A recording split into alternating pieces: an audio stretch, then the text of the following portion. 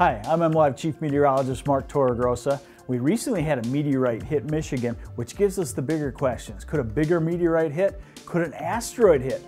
Could it wipe us off the face of the Earth? Let's talk to my astronomy geek friend, amateur astronomer Brian Ottum. What's your thoughts? Should we be worried about a big asteroid? It's not really a question of if, it's a question of when. Okay. There are large space rocks. They are whipping past Earth. They are going fast as a speeding bullet. That huge space rock, moving fast as a speeding bullet, hit Siberia, and it was 6 miles in diameter, and it broke windows, sent people to the hospital. Luckily, it didn't kill anybody.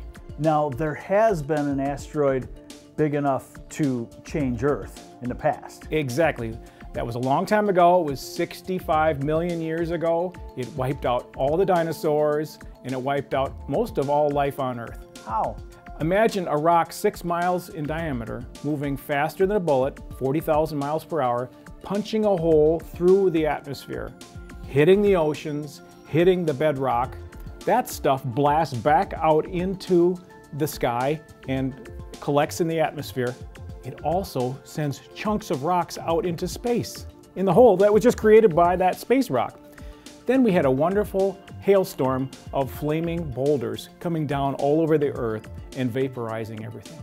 We got a lot of technology now, satellites. We've got you with your telescope. We're gonna know about this before it happens, right? Well, it's not guaranteed. We have better and better chance. We got more eyes out there. We have more telescopes than ever before, so we got a better and better chance of watching one before it comes and hits us. So we would get how long a warning? Half hour? Do we get to go pick the kids up from school, or is it over the weekend? It's hard to say. We're getting better.